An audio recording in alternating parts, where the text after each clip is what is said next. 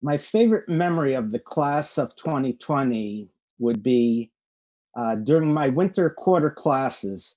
Despite the concern about a virus we just began hearing about, so many of you continued to come to my lectures, which may not happen again for a long time.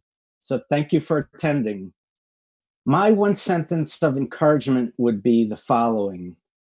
While you may face many uncertainties and difficulties in life, you can look back with confidence that you survived and overcame this incredible crisis, which will only make you stronger.